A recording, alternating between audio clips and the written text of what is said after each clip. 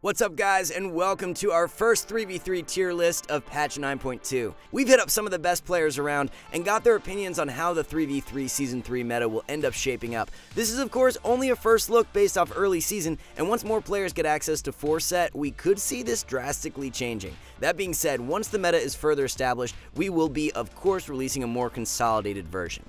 And if you want to make this season really count and reach your goals, why not try skillcap.com/wow. We offer a money-back guarantee if you don't gain at least 250 rating while using our website, so what are you waiting for? Start your season off the right way and visit skillcap.com/wow today. For this tier list, we'll be placing our compositions into 5 different tiers, ranging from our highest of S+ tier dropping down to our lowest tier of C. Just as a small disclaimer, due to the large amount of viable compositions available, we will only be rating what's considered either meta or what we believe to be the best comp for each spec. So what that means is we'll be including one composition for every spec in the game at the very least. Anyway, let's kick things off with our highest tier. There is one specific composition that's been dominating both ladder and tournament play for a few seasons now, and 9.2 has somehow made it even stronger. I'm of course talking about Turbo Cleave.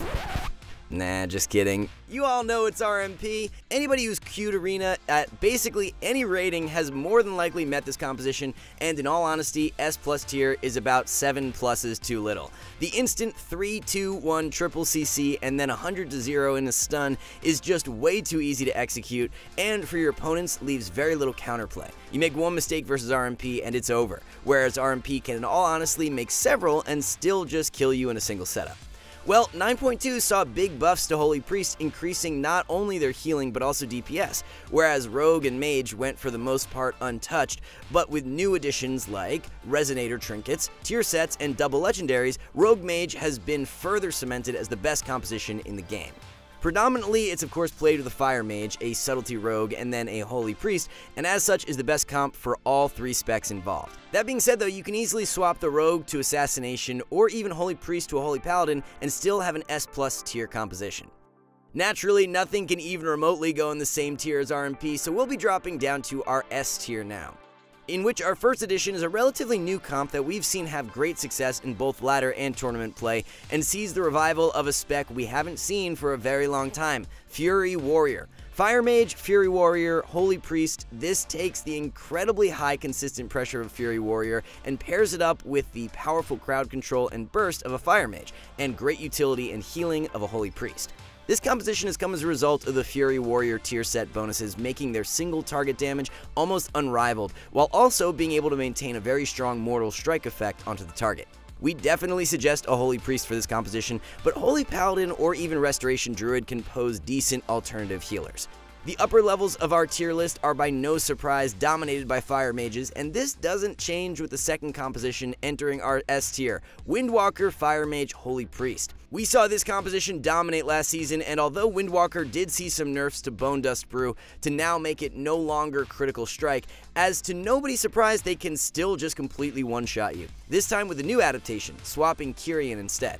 Much like Warrior Mage Priest, you've just got the high pressure and also burst of a Windwalker, paired up with the crowd control of a Fire Mage and Holy Priest. So by default, it's going to be strong.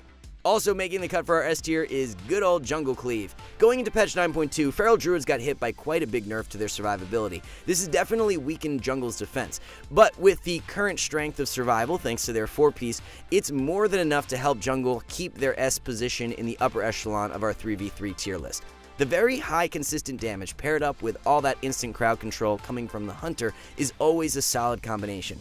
As for specs, the best variation of Jungle is with a Survival Hunter and a Disciplined Priest for the added damage reductions to help you survive setups, but you can easily play both Beast Mastery Hunter or Holy Priest to the equal levels of success.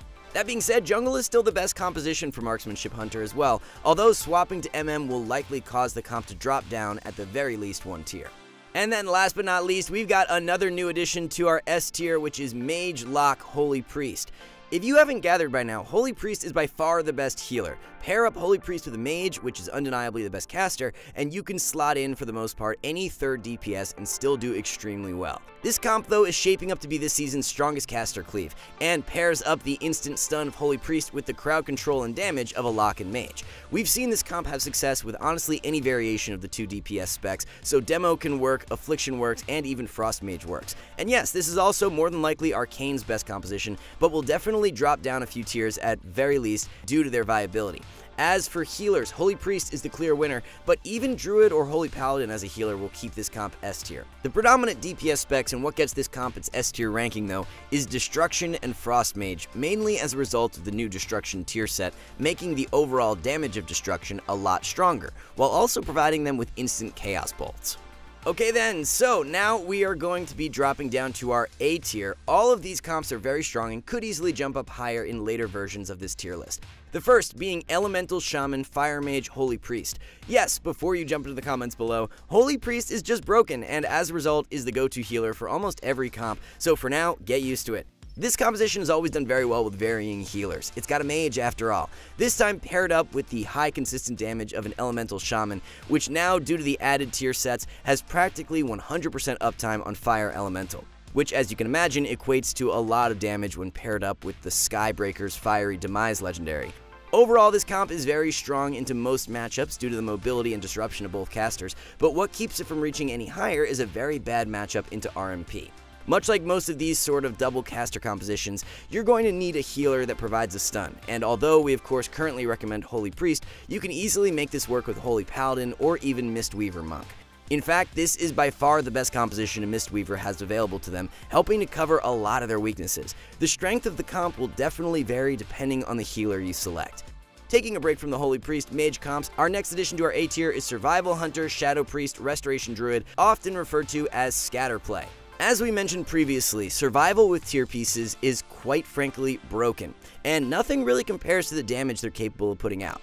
Then, Shadow Priest has always performed very well when paired up with a strong melee, as the added utility and instant crowd control is great for enabling your DPS partner. Just look at Warrior Shadow Priest last season as an example. Well, Scatterplay takes that to the extreme, taking the instant crowd control of both Hunter and Shadow Priest with the throughput of a Druid to keep them alive, rounding out the composition perfectly. Joining Scatter and the final composition in our A tier is going to be Retribution Paladin, Arms or Fury Warrior, and then a Holy Priest. This comp has also seen equal success with Restoration Shaman and also Restoration Druid.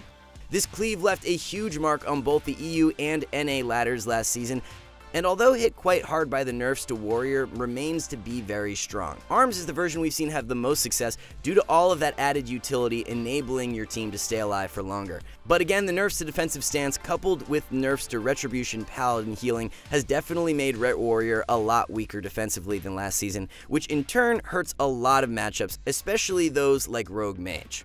Alright, so now you've seen our high tier picks for 9.2, and before we jump into the lower end, if you like our tier list, it's probably because you want to stay up to date on what is competitive. And there's no better place than skillcap.com to show you exactly how to bring out your best in WoW PvP. For prices as low as $4.99 a month, you can get instant access to everything you need to improve as a player. Want tips for setting up your character? We got it! Want to know the best strategy for a matchup you struggle with? We have the help you need. With over 500,000 lifetime users and a money-back guarantee, you can be confident that skillcap.com has everything you need to level up this patch. So, don't delay. If you want to bring out the best in your gameplay, check out skillcap.com/wow today. Now we're going to be dropping down another tier to our B tier. All these compositions are more than rank 1 viable, but with a lot of losing matchups, we can't justify putting them higher on our tier list. First of which being Turbo Cleave, which is the strongest composition for an enhancement shaman, of course paired up with a warrior. Both Arms and Fury work, with Arms being a little stronger. As for healer, anything other than Disc or Restoration Shaman can work to varying levels of success, with Holy Paladin shaping up to be the best. In the first couple of weeks of Season 3, we had Turbo pitted to be one of the best compositions, but much warranted nerfs to enhancement shamans healing has toned it down a peg. Nonetheless, we all know how Turbo plays, having ridiculously high single target pressure coupled with the utility and off heal of an enhancement shaman, combined with an arms warrior to help keep him alive and bring that much needed mortal strike effect. Joining Turbo Cleave, our next composition is one that again has dropped down a few tiers this season: Demon Hunter, Balanced Druid, Restoration Shaman. Despite still remaining what we believe to be the strongest composition for both Demon Hunters and Balanced Druids, this comp took a huge hit after the nerfs to the Kindred Affinity legendary for Balanced Druid, and has now made the composition a lot less durable. Nonetheless, with the Balanced Druid linking instead to himself and picking up the Time Worm Dreambinder legendary, the damage is still undeniably there. A strong composition all around, just by no means the abomination it ended up being last season. Moving on, we've got two comps in one here, as they, for the most part, play the exact same. RLS or RPS, which is Rogue Lock Shaman or Rogue Shadow Priest Shaman. This takes the extremely high consistent pressure of an Assassination Rogue and pairs it up with either a Destruction Warlock or Shadow Priest, then grabbing a Restoration Shaman for their healer. But again, both Druid, Holy Priest, and Holy Paladin are all very good healer options for both comps. We've seen these two compositions have somewhat of a resurgence as a result of the Assassination Rogue tier set bonuses. But with both Rogues and Shadow Priests having much better comp options, we might not have seen this composition at its true potential. And if there is any composition that could easily climb higher on this tier list, it's going to be one of these two. Also finding itself in our B tier, we've got a melee cleave. This time, it's the Walking Dead, which, if you don't know, is Windwalker, Death Knight paired up with either a Restoration Shaman or Mistweaver Monk. This comp has always been around and has continued to struggle into most of the meta comps, keeping it at the lower end of our tier list for some time now. But with Frost Death Knights and Windwalker synergizing incredibly well with their setups and how they want to do damage, it continues to be the best composition for Frost Death Knight. Continuing with our packed B tier, we've got another melee cleave. This time it's Demon Hunter and then either an Unholy or Frost Death Knight. With this season seeing a large resurgence in caster cleaves like Mage Lock and Ellie Mage, DHDK acts as a great answer to them. Both Demon Hunters and Death Knights being adept at dealing with magic damage and excelling into teams without mortal strike effects means this cleave should end up being decently strong, especially when paired up with either a Druid or Restoration Shaman healer. Last but not least, the final comp finding itself in our B tier is Shadowplay, which is Shadow Priest Warlock Healer. As for Warlock specs, we've seen Affliction have the most success, but Destruction and Demonology are definitely on equal playing fields. Restoration Druids remain the go-to healer, with Holy Paladins and Holy Priests being more than viable alternatives. Despite all participants of this comp having much better options available to them, Shadowplay always seems to have representation. More than likely due to the playstyle of this composition essentially just revolving around very high PvE damage, which on assumption makes it very fun to play despite not being the strongest. Which now brings us to our lowest tier of C. Once again, don't be discouraged if you're looking to play one of these comps. Everything on this list is at the very least playable, and unless your goal is to reach rank 1 ladder, it really doesn't matter. The first composition being one that's been hit very hard going into Season 3, Shadow Priest Arms Warrior Restoration Shaman, known as WPS. This is one of the flagship compositions of last season, but nerfs to both Shadow Priest damage and Arms Warrior survivability have turned this composition from one of the best to one of the weakest. Its main strength was its defense, and now with Arms Warrior being a lot less durable, the comp just hasn't been performing anywhere near the same levels. Joining WPS in our bottom tier, we've got a composition which always seems to be around but just never really performs, TSG, which is Warrior DK Healer. Warriors, as we just mentioned, are a lot weaker, and Death Knights, well, even with all the new additions of tier sets and double legendaries, remain to be one of the weaker of the melee specs. As for healers, honestly any healer but priest can fit into TSG quite well.